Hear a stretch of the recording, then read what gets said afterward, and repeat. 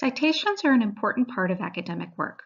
While they can be annoying to create and use, they are necessary and play an important role in research. In this video, you will learn what citations are and how to use them. You may find citations annoying, but they're something that you already do. Anytime you tell someone, I read it here, or I heard it from so-and-so, you're showing where you got your information. Citations are how you show you are using information created or shared by someone else. We cite information for many reasons. First, we want to give credit to the other authors and creators whose work we are using. Your research and work is building off of their hard work. Next, it creates credibility and shows that you did the work. When you cite something, you're telling your audience that you have looked at the information that is out there and are adding to the scholarly conversation. It tells your audience that they can trust you. Finally, it helps you to avoid plagiarism. Plagiarism is when you, intentionally or not, pass off someone else's work as your own. This can include directly copying text or simply rewording someone else's work. When you include a citation, you're showing where you found your information and are showing that it is not your original work. When do we use citations? All the time. It is important to provide a citation whenever you use work that you have not created. That includes any time you quote, paraphrase, or summarize information from a source.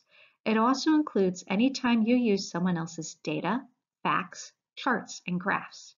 You should also provide a citation whenever you include an image or picture that you did not make or create.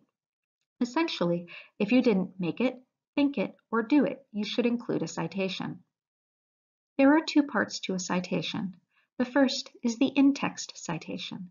This is the parenthetical reference or footnote you include in the text of your paper. The second part is the bibliography, works cited page, or reference list. This includes the complete information about your source. That may include the title, author, journal or website name, date of publication, and URL.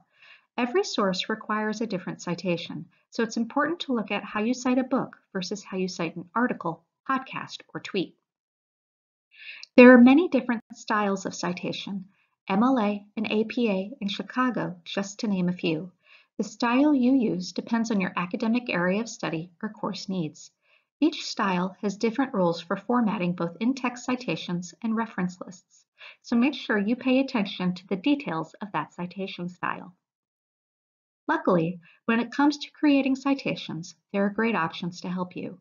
Purdue OWL is a website that can walk you through all the parts of creating and using citations.